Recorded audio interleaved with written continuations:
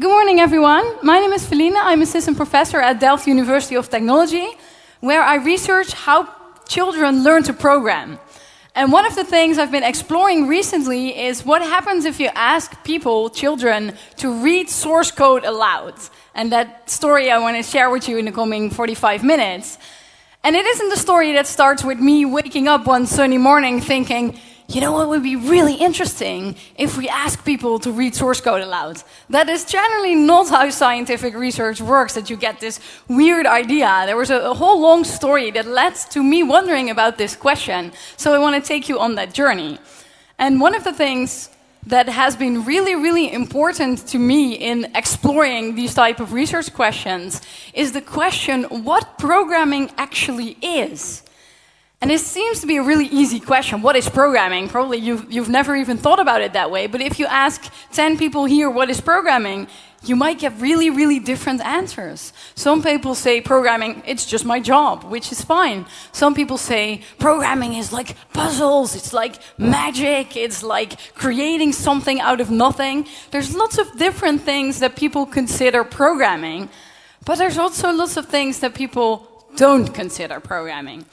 And the reason I have 3 fishes here is because maybe us programmers aren't the best people to talk about what programming is, which is best illustrated by this story of 3 fishes. Maybe you heard it before. So 3 fishes are swimming, 1 big one and 2 tiny fish. And the big fish says, "Hey folks, how's the water?"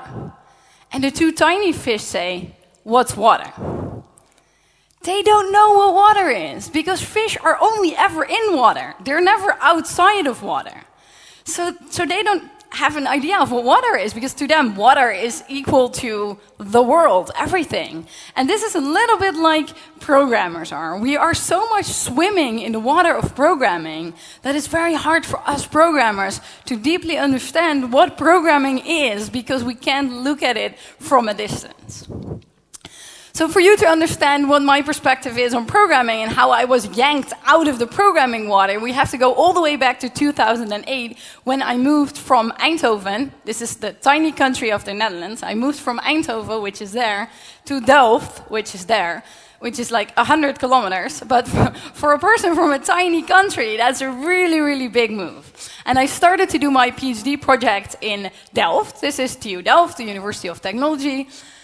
And the research question that I was supposed to work on, that my supervisor had in mind, was let's create a DSL, a domain-specific language for finance. So we envisioned a programming language a little bit like this, where normal people, the non-programmers, could express business rules in a readable programming language so that they didn't need programmers for all of their problems, because we don't have enough programmers, and it's very empowering for end users to be able to write small scripts.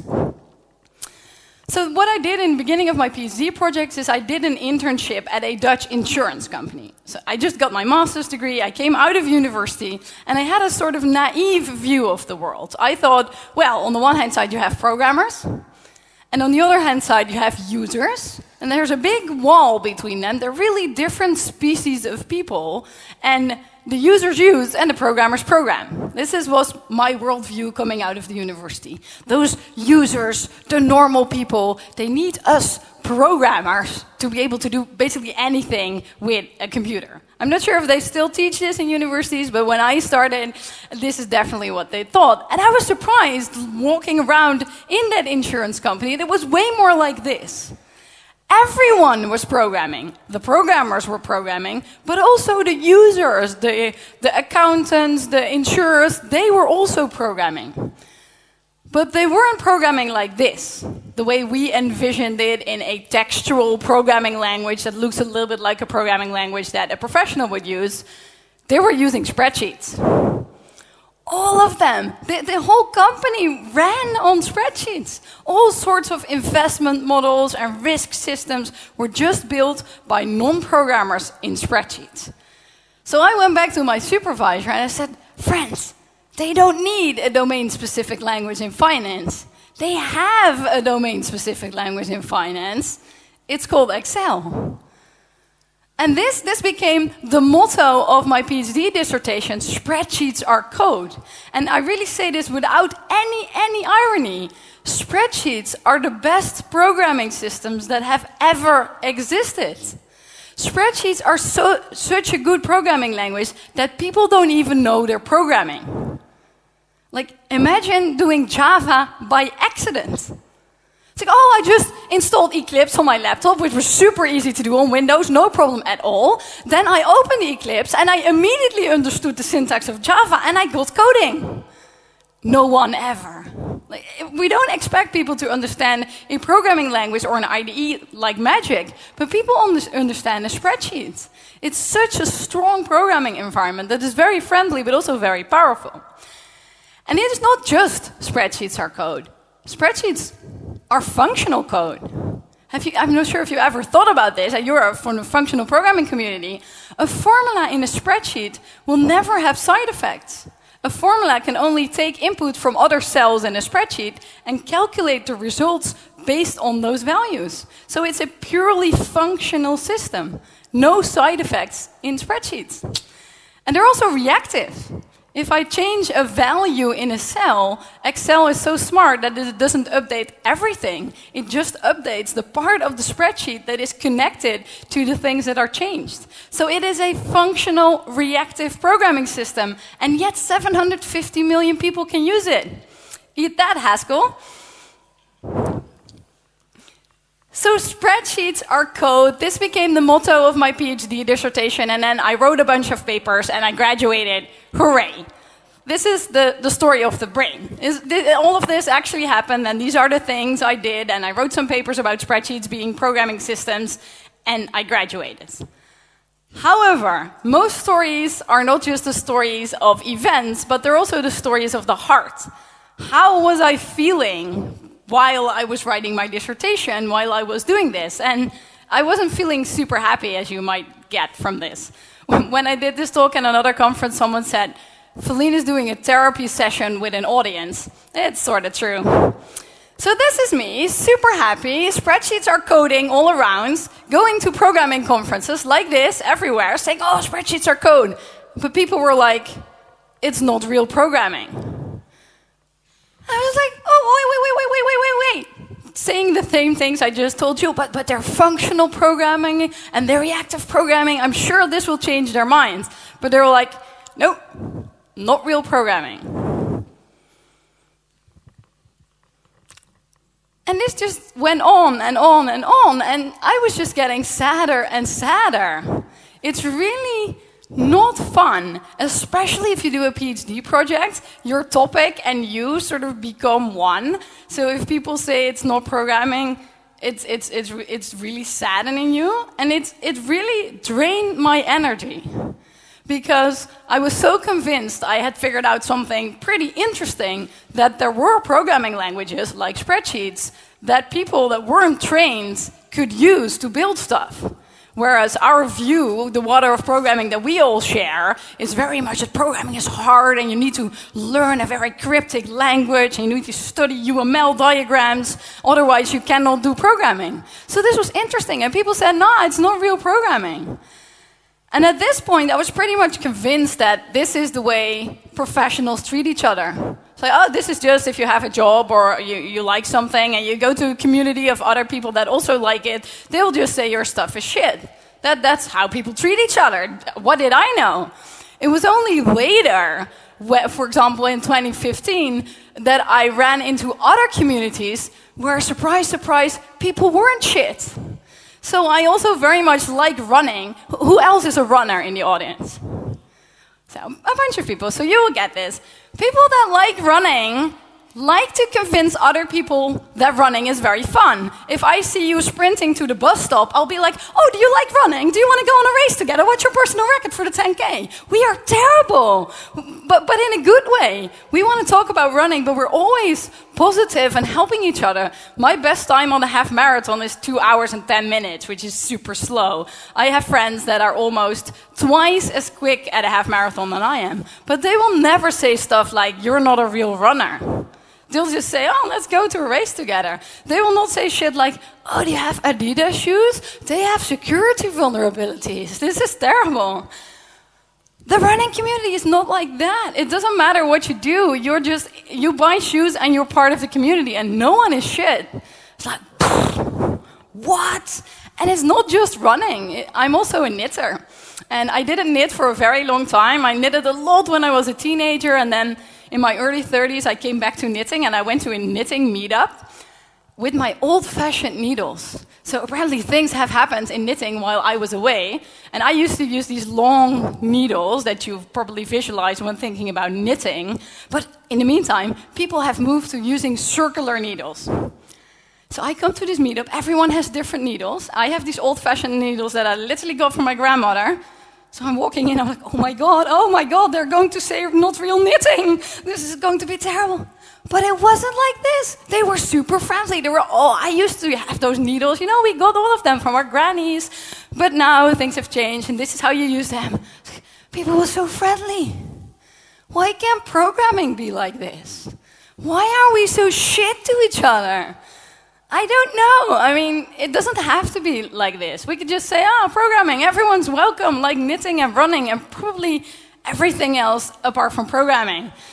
But, let's go back to 2012 because I was really very sad. I wasn't engaged with my research topic anymore, which is really a problem if you're a researcher and you promise the university that you will do more research on this topic, but you don't really feel it. So I was really stuck. I was like, I should work on spreadsheets, but I don't want to because people will say my work is shit. What do? I have to, but I don't want to, and I was like not very happy. Luckily, and this was really a life-saving situation, I ran into a bunch of children in a local community center in Rotterdam where I live, and they were looking for a programming teacher. So I was like, okay, well, I haven't done research in a while. I'm kind of depressed, but probably I could teach some kids programming because I know programming, so I could teach it to children. I'm going to be fine. So that was uplifting. And then from then, every Saturday, I went to this club with children, and I tried to teach them some programming in using various systems that they already had there. And then something interesting happened, because when I was thinking of how to teach these children, I was thinking of me as a 10-year-old. How was I programming when I was a kid? What did I like when I was 10? Because I wanted to create that environment for those kids in which I flourished and in which my love for programming was growing. And notice in this picture, it's just me and a computer. Like many people, I think, of my age, we didn't have programming clubs. We didn't have programming teachers. We had a basic compiler and sometimes a book with basic listings. This is how I learned programming. I had a book with basic listings, and I copied them into the computer for hours, and then I changed some values, and I figured out what it all meant. That was the environment that I was thinking of recreating for kids. And of course, this wasn't a very conscious thing. It was just, this is the way I learned, so I just gave those kids some listings, not in basic, but in Scratch. I said, you just copy these programs, and you'll get it. And this is not just me. I saw some people already in the audience nodding. This is an experience many people in their 30s and 40s share. This is how we learn programming by ourselves, without lessons, without the internet. No one really there to help us.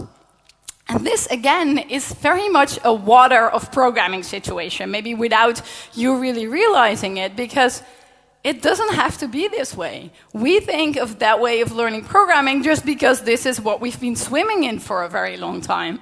Imagine your child or a child you care for wanting to learn anything that's not programming. For example, they want to learn to play the guitar, or they want to learn to play tennis. What do? Do you say, here's a guitar? Do you say, here's a tennis racket? No, of course not. You get them lessons. You make them member of a tennis club or a band or an orchestra, or you give them private lessons. The first thing on your mind, if you basically want to teach a child anything, you just say, be a member of something. Go be part of something and learn like that, and get a tutor that will help you to practice. And immediately the things that you think of in learning a musical instrument or learning a sport is practice. You need lots and lots of boring practice, and not just, play and jam and it'll all be fine. This is very much part, again, of what we believe as a community that is true or better. And this is not a coincidence. It isn't necessarily only because in our 30s, the people that are in their 30s learned it like this when they were children. It very much has to do with where programming comes from. Because who knows who created Logo, the first programming language for children? Does anyone know who created Logo? It's a guy called Seymour Papert. He was the creator of Logo, which was the first programming language for children. Maybe people have used it. You have a little turtle and you can draw things in a basic programming language. He was a mathematician, but he came from a certain philosophy because he studied with one of the most famous psychologists of the previous century called Jean Piaget. And Jean Piaget is the founder of a stream in psychology called constructivism. And the basic idea of constructivism is that people don't believe that I can teach you something. It is impossible for me to put knowledge in your brain. The only way people get knowledge in their brain is if they create knowledge themselves. And of course you can help people to create that knowledge, but essentially this is very much, the didactics around this is very much exploring and learning by doing, that type of stuff. And Jean Piaget said about Papert, no one understands my work better than Seymour Papert. So even though he was a mathematician and he created a programming language, his worldview on teaching was very much hands-off and have people just explore.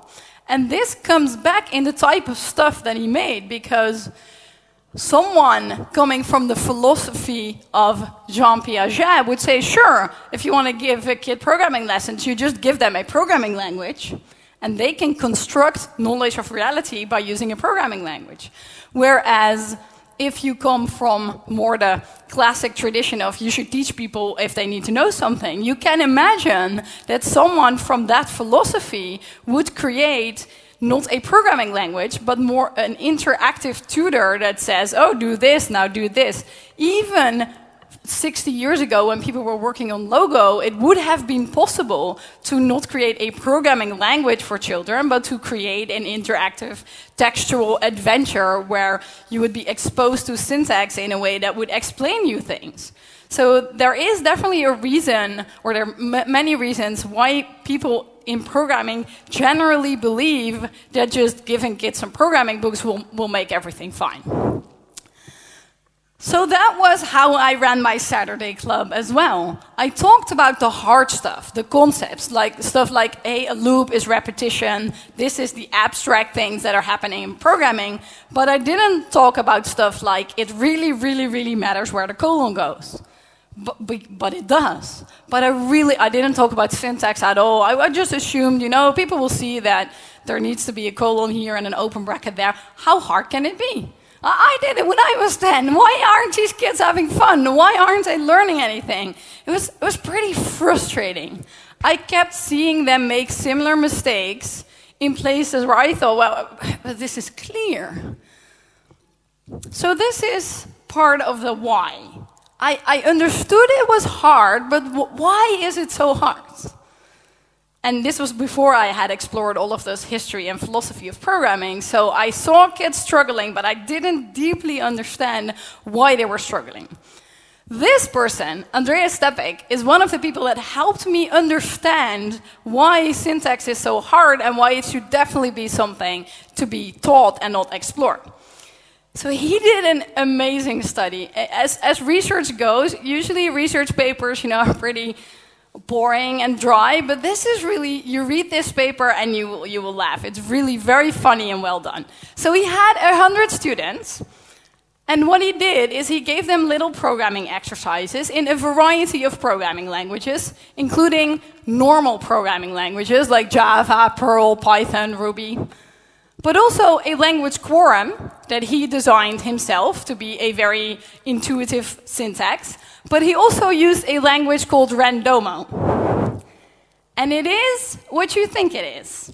It's a programming language with randomly generated keywords.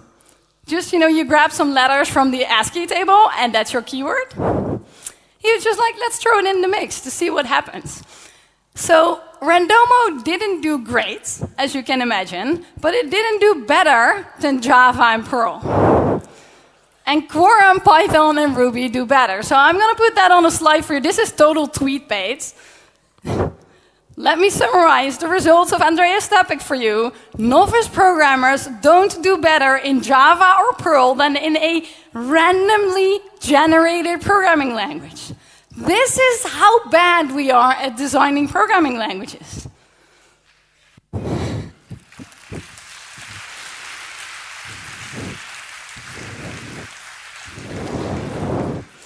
And they're really interesting things because people think like a word like if or a word like for has meaning because it has meaning to us. But those words, keywords, they don't have meaning to us because the word has meaning and by that we learned it. We've just repeatedly been exposed to keywords so that for us it makes sense. But think for a while, for example, about a word like for a loop. For is also a number, the number 4. And even though you write it differently, for young kids or non-native speakers of English, the first thing they see is 4. And they're like, oh, maybe you should do this 4 times. They try to attach meaning to a word, even if it's the wrong meaning. So these keywords that we think are intuitive, they're really not intuitive. We just see them a lot, and now we're like, this is what it means. I came to the conclusion, as I said, that really syntax isn't intuitive. We need to teach it. We need to explain kids, this is where a bracket goes, this is where a space goes. But I still had the open question of how. What would be a good way to help kids learn about syntax? Because very quickly, of course, it's going to be really boring. How do you make kids practice in a way that's not super boring and that's going to be effective? So luckily, I go to lots of conferences where I meet many amazing people. So this is another amazing person, Alexandra West, and she is an amazing person with an art degree. And we were brainstorming at a conference in France, in Paris. It was really nice because, she came from an art background and she was talking to me about, how people create art and how they do reviews in art. It's very different from code reviews where people get together and they discuss art and it's really interesting. So we're like, what if we would review code as we do with artworks in a workshop format? That would be so interesting. And I was like, yeah, that's amazing. But we could also create source code as art, and it would be so great. We could have cubic code and brutalist code and rococo code, and this is going to be a new stream in art. It was a very interesting evening in Paris. So this actually led to something other than a hangover. It also led to a workshop I did in Bergen, called Art as Code, Code as Art, where I got a bunch of people together at a conference like this, where I said, okay, let's try to create an algorithm. We did searching algorithms. Let's try to create an algorithm in cubistic form. Well, what does it even mean? What is a brutalist algorithm? But I thought before we go to paintings and visual artworks, maybe a good idea to start is let's start with poems, because poems are also art, but they're made with words like programming, so it's going to be a little bit easier to get into making artworks if first we try to do a limerick with code and only then we try to do rococo code. So these are actual slides. Whoops. These are slides from the workshop. So I had lots of fun. I'm sorry. The people had lots of fun, but I wasn't really surprised and satisfied about where we were getting because we didn't really get really far. And these are the slides I was referring to. So I said to people, okay, we're going to make poems. So for example, for a limerick, you need to count how many syllables are in a sentence to make it sound like a limerick. So I had something like this. I said, okay, these are the number of syllables. Def, bubble, sort, a, list. That's the number of syllables in a line of source code. But it wasn't very easy. Quickly, we started running into interesting edge cases. For example, this. Is this is? Or is it becomes? Or is it equals? So I said, I know, don't worry about it. You just, for keywords, for symbols, you pick one. It doesn't really matter what you pick. You just make a decision, and then you can count the syllables, and then you can create a poem. How hard can it be? Well, it was really hard, because people started debating the meaning of symbols to a very deep extent. So people are like, yeah, sure, no problem, we'll take is. No, is is ridiculous, because it isn't equality. No, it's assignment. We surely cannot use is. Okay, let's do stores. No! People spent 45 minutes debating how to pronounce a keyword. It was fun. People were having fun, actually, having those discussions. But I was like, no, just stop doing this. Start making a poem, because we're here to create artworks. I have my big vision of code as art. But it didn't happen, because people spent all their time discussing this. And not just the equal signs, also, for example, an open bracket. Do you say open bracket? Or do you say, if it's a function, f of n? People even said that you should pronounce an open bracket differently depending on context. If you're defining a function, you should say f takes integer, but if you're calling it, you should say f of 5. This is where all their energy went, sadly. It was interesting, but it wasn't where I wanted to go. But it did lead me to another discussion, so I thought, apparently we have no way to pronounce source code. We don't know how to pronounce keywords and symbols because we've never thought about it. We've never agreed how to say things. And apparently it isn't simply a matter of saying, do whatever you want, because people do have an opinion. So we have an opinion, but we don't have a standard. That doesn't seem to be a great situation to be in.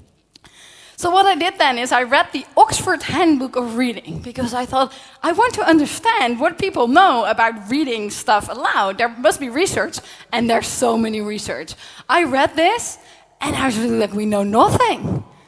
How much do they know? They really know, like, oh, if children are 3.5 years of age, they first start to have their first conception of letters, and then they think letters are words, and then they think letters are sounds. They have this whole mapping of how kids are perceiving words, which is amazing, and we have nothing of that.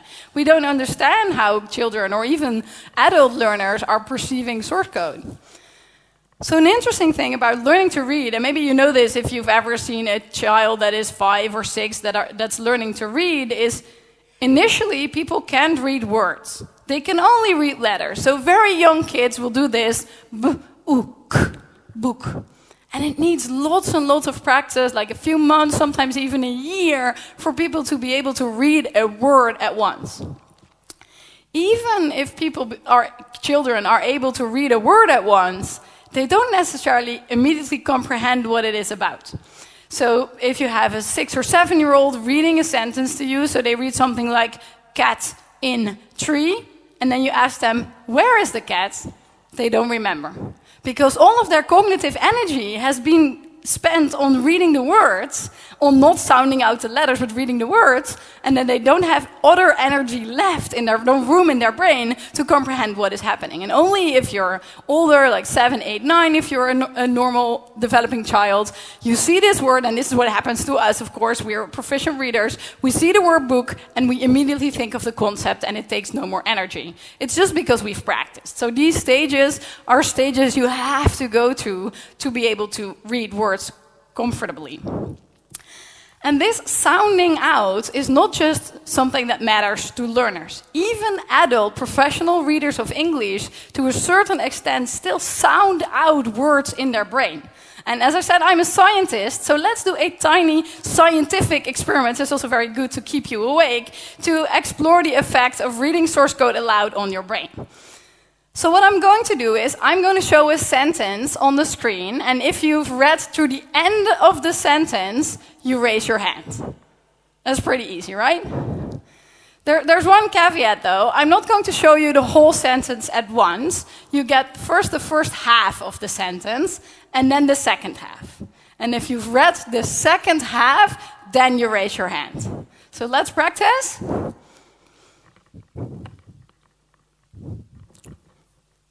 Perfect. Are you ready for the real thing?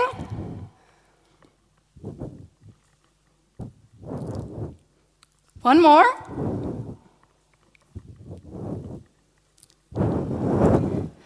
So I didn't count, but statistically, it should have taken you a lot more time to read the second sentence than the first sentence. And why is that? Because the word tear can also be the word tear. And tear is a little bit less common than tear. So what happened in your brain is you were reading, I have a tear. And then the second part happened, and it's very hard for your brain to continue reading where you have sounded out tear. And then you're like, no, it's there. Your brain has to go back, sound it out in the right way, and then read it again. And they've done similar experiments with words that change meaning but not sound. For example, calf. Calf can mean part of your leg, but it also can be a tiny cow. So you can have a sentence like, I hurt my calf, and then in the shed or in the gym. And that takes less time than these type of sentences where the meaning changes and also the sound changes. So this sound effect, people sounding out words in their brain, even if you're an adult reader, is still something you do. And of course, this leads to a very interesting question that if words sound ambiguous, comprehension suffers. What about keywords? What about all those times I have been looking at an equal sign and I haven't been able to sound it out properly in my brain because I didn't know if it was going to be is or stores or equals? All the energy probably spent on not being able to vocalize things in your brain, all that energy is not spent on comprehending the code. And like we know from children that are learning, all energy that is spent on trying to sound out stuff is taken away from comprehension. So it's pretty likely that all the energy that we spend into not knowing how to vocalize keywords is not free anymore to use in code comprehension. So to explore this idea further, we asked 10 novices to read code aloud for us. So something like x is 5, we got a variety of answers. So these are 12-year-olds in a high school where they do get programming lessons, so they were pretty proficient in Python, but they had no clue how to say things. X gets 5, set x to 5, assign 5 to x, all sorts of different variations on how to say things. Then we asked 22 professionals in a different setting. These were both Python programmers and programmers, but not in Python. They came up with various different things. They even had extra things that the younger kids didn't have. For example, if you have 2 assignments, some professional programmers would say assign 5 to x, and then they would, for the next assignment, they would say reassign 12 to x. So they would even add extra meaning that the novices didn't do, but they didn't do it in a more consistent way. Something that was really interesting and that we didn't anticipate is these kids were Dutch kids. This was an experiment done in the Netherlands where I live, and there was this extra effect of not being native speakers of English that was surprising to us. So what was interesting is this letter I. In English, you would say I, but in Dutch, if you see the letter, you say I. So we say it as, English people say it as I as in tie, but we say it as I as in creep. And these are 12-year-olds, so they're proficient readers, but they're definitely not proficient English readers. And this confused them. We had kids that vocalized E differently within a tiny code snippet. So they would say, for I in range, something, something, print E. Within 2 lines, they would have a different vocalization for the letters. And we observed the teachers as well, and the teachers were very inconsistent in vocalizing the variables in a good way. So this was most likely to be an English version, because it's like idiom. You say for I in range. But then when the teacher were walking around and kids said, teach, what variable do I have to use? These conversations were taking place in Dutch, of course. So the teacher would point at the letter and say, oh, the variable I, the variable I. So there wasn't even agreement on how to vocalize letters, which of course is interesting. If a child is reading source code like this, have they really comprehended it's the same variable if it doesn't sound the same in their brain? The research we have from the study I showed you on the word vocalizations, there must be some impact. We don't know exactly what. It's pretty hard to put 12-year-olds in a scanner on account of the ethical commission of the university, but this would be very interesting, of course, to deeply understand what their brains are doing. The conclusion of this, of course, is we should tell children. We shouldn't leave it up to their own imagination to just decide if a keyword is or equals. And I don't even necessarily care what version you pick. You just pick one, and as a teacher, be very consistent about this is what the keyword is. this is what it means, and this is how you say it aloud if you talk about it. And we did this in an experiment where we had kids repeat source code aloud with us. So we read it, and the kids repeated it, saying like, for I in range, open bracket for, close bracket colon, this is how you say it. And the whole class shouted out all the syntax rules with us before they started programming. And from our programming perspectives, I see people in the audience like cringing, like, this is terrible. But I do similar talks for elementary school teachers and high school teachers as well, and they're like, yeah, sure. Why aren't you doing this like forever? I mean, think about how you learned the tables of multiplication. That was just 1 times 3 is 3, 2 times 3 is 6. Forever. How often did you repeat that? And you didn't think it was silly then. So why would it be silly for programming? This is just the water of programming, people. We only think it's silly because we weren't raised with it. But if we compare it to things we do in math and language, it's a super normal way to teach kids stuff. And luckily, we found out that it helps as well. When we divided the kids into 2 groups, where these were Dutch kids again, where one group got the vocalization exercises and the other one didn't, the group that got the vocalization exercises did better on questions of syntax. And again, coming from research on language and math, this is zero surprising, but it's very surprising to people from programming because it's just a thing we're not used to. So the conclusion from this talk is we should totally agree on what I call a code phonology. For every programming language, we should just have a simple sheet that says, here are our keywords. This is what the keywords mean, what the words mean in English, because native speakers will not understand what words mean automatically. This is how you say the words. These are the symbols we have in our language. This is what the symbols mean, and this is how you pronounce them if you read them aloud. And teachers should model this behavior. So you should agree with yourself, if you're a teacher, this is how we say Python, and every time you say Python, you are very systematic about it. Because otherwise people will be confused. You can imagine a mathematics teacher that teaching the tables of multiplication, sometimes saying, oh yeah, this is 5 plus 3, oh this is 5 and 3. That would totally confuse kids. They pick one pronunciation and then they stick with it. And this code phonology, so we could have something like this, is not just going to be useful for education. It's definitely going to be useful for education because if you've practiced this, you say something and you know the kids are thinking of the same statement. And you can test this, and if kids are still thinking of a different statement, then you understand that they are at a relatively low level and they might need a little bit more help. But it's going to be useful for other situations as well. We imagine that it's also very useful for pair programming.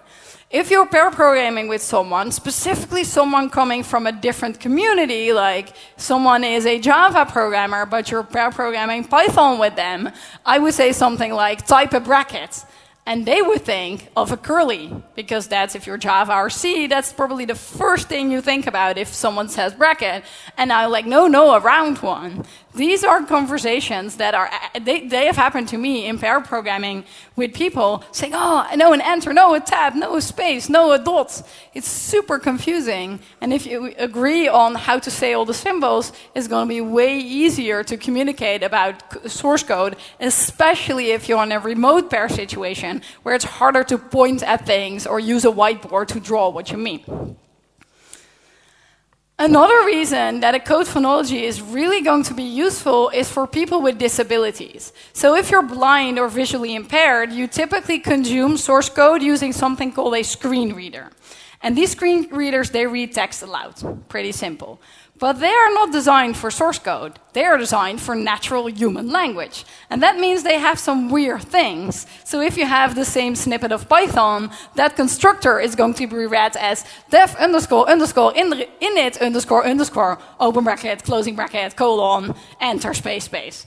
It's super confusing. It would be way better, especially for young kids that are visually impaired and learning to program, if a screen reader would just say constructor or initialize method or whatever, something that has a little bit more meaning than underscore underscore init underscore underscore. You can think of the cognitive load of how full your brain is if you hear something like underscore underscore init underscore underscore. It takes up all your energy, like, oh, where is this going? But it doesn't really matter.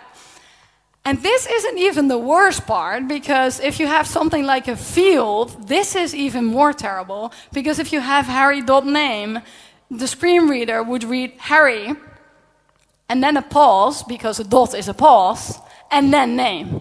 So it doesn't even read the dot, because normally in natural language, dots should be skipped.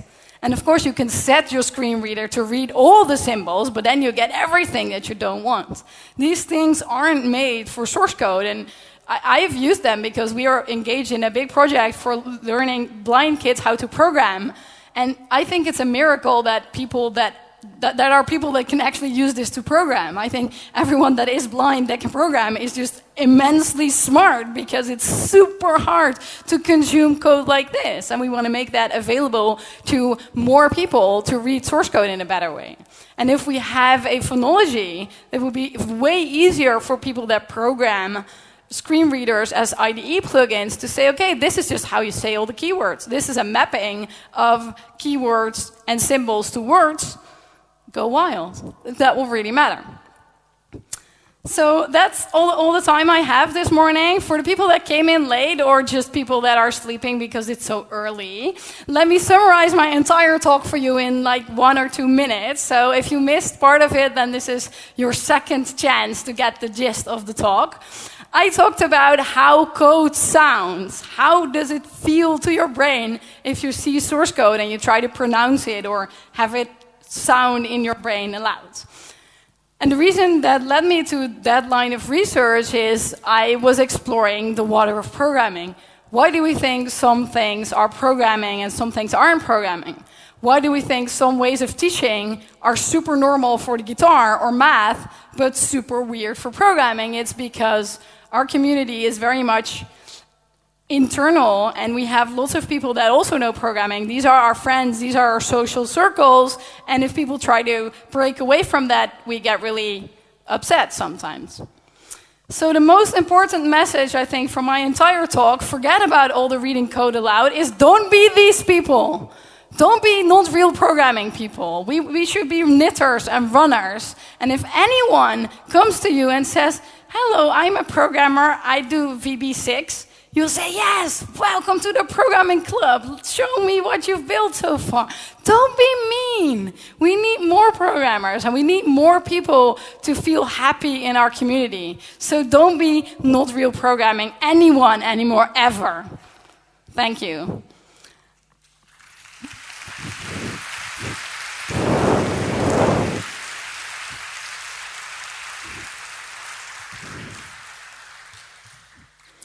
And that water of programming isn't just impacting how we think about what programming is, it's also very much impacting the way we teach. And people generally in our community aren't really aware that early efforts in programming language design, like Logo, were very much influenced by a certain philosophy of didactics.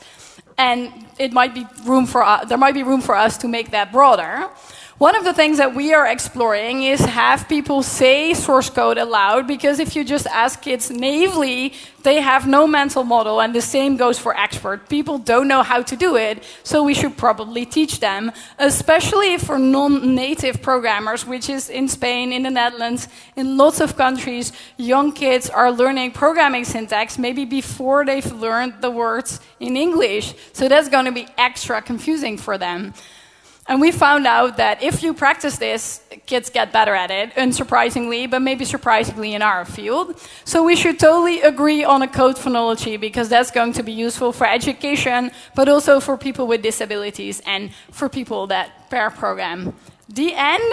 If you like my talk, I am on Twitter as well, and I have a website where I cover scientific research, not just my own scientific research, but also other papers that appear in computing education and software engineering. People always ask me, have you drawn those slides by hand? The answer is yes. I've made them with an app called GoodNotes on the iPad with an iPad pencil, in case people are curious. And if people like listening to me, they might also want to check out the podcast that I host called Software Engineering Radio. It's a podcast that appears 3 times a month, where me and a bunch of other hosts interview people from the software engineering community in a 1-hour-long format. So that's something you might want to check out as well. thanks to all the beautiful people that helped me work on this. The end.